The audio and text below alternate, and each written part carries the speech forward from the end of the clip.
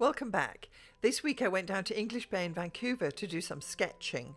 I was down there rather early, around 9 a.m, because it promised to be a scorching day and I knew that the beach would soon fill up with people enjoying the good weather. With coffee and a sandwich, I sat on one of the benches on the promenade. The seagulls were cawing and the kids were playing and screaming in the surf. There were 6 to 8 large vessels lining up to enter the harbour to the right, and the ship seemed to be just hanging on the distant horizon.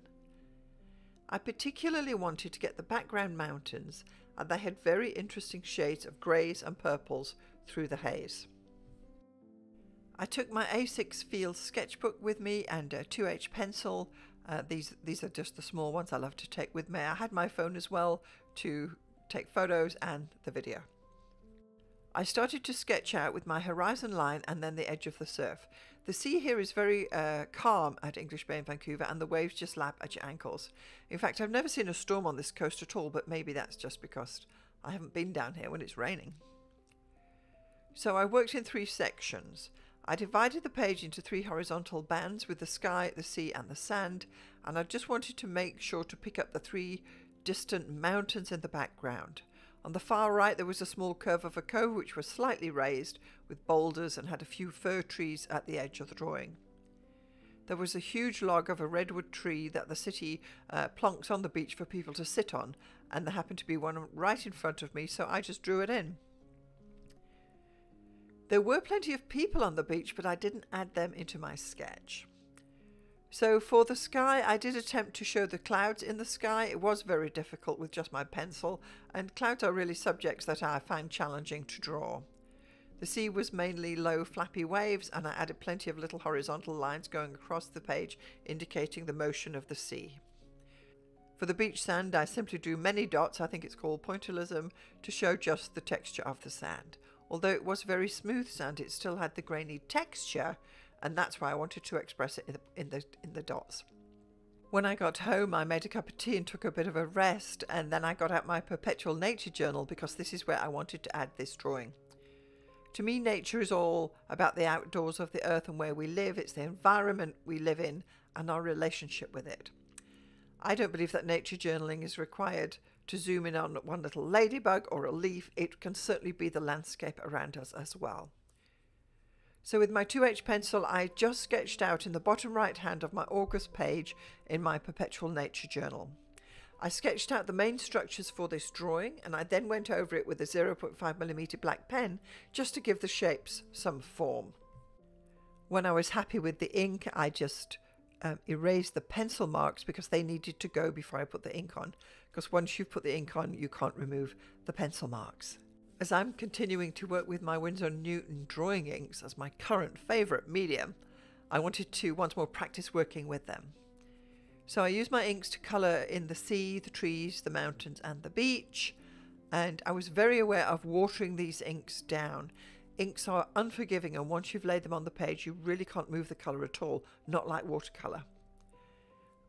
So inks are more challenging, I think. I used a very small brush, I think it was a number 4, and I slowly added the impression of the landscape that I was drawing. Next I went over it again, once it was dry, I went over it again with my black pen, and I also had a grey pen, which was something new, and I just used this to add some textures to the log, to the sand and to the water and to the trees in the distance. So really I'd got the black, which is more foreground, and hopefully the grey was more subdued as well. I would like to be a better artist, and I know that if I keep practicing I probably will be better, but the art I can do today is the best I can do. So I would love to be able to do a pond of water lilies like Monet, just for the hint of the image in the painting, and I do admire his work. I'm also a huge fan of Van Gogh's work with all his many brush strokes. So at the moment I'm still learning art as a hobby artist. I am getting better with my pen work, and I'm getting a little better with my coloured ink work, although that still is going to require a lot of effort. This is probably the 5th painting I've done with coloured inks, so I'm still learning this medium so much. The third thing I'm really starting to enjoy is working with my perpetual nature journal, where it becomes an ongoing journal. So a perpetual nature journal is divided into 12 months, and each month I can do a drawing for that month within the page and date for the year. And then next year in August I can come back and do another drawing to add to the August page. And I do believe there is further potential for other types of perpetual journals, and I'm looking into that as well. I do enjoy doing these artworks. I find it greatly meditative and relaxing. And I believe in creating simple art brings mental clarity, and this is what I'm enjoying as well. I've also started working on the Vancouver art map, and this is where when I go out on location and do some sketch, I put the position on the map so I can see where I was drawing. So I put the English Bay, which is quite a big bay on the side of Vancouver, and I've put it there. I created this art map by copying the map from Google, and I just drew the outline of the coast on a large piece of paper.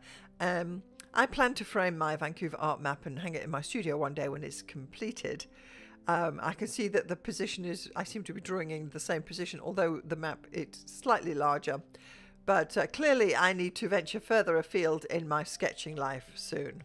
I really enjoyed doing this artwork, and I thank you for sharing part of your day with me today. If you enjoyed my video, please do give it a like. I'm Alison Hazel. I will see you next time.